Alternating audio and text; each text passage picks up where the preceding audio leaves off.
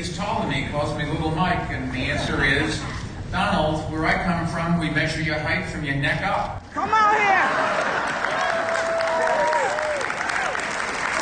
Exactly.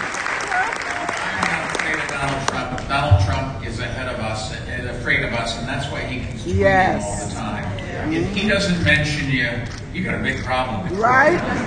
But the president attacked me again this morning on Twitter. Thank you very much, Donald. He sees our poll numbers, and I think it's fair to say he is scared because he knows I have the record and the resources to defeat him.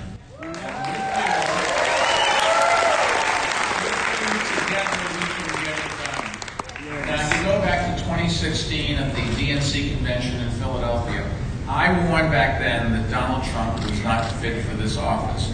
And then in 2018, I tried to hold him accountable, and I worked to flip 21 seats in the House.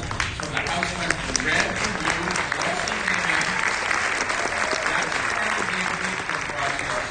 But since the Republican Senate didn't have the courage to remove Donald Trump from 1600 Pennsylvania Avenue, it is now up to us to do it this November.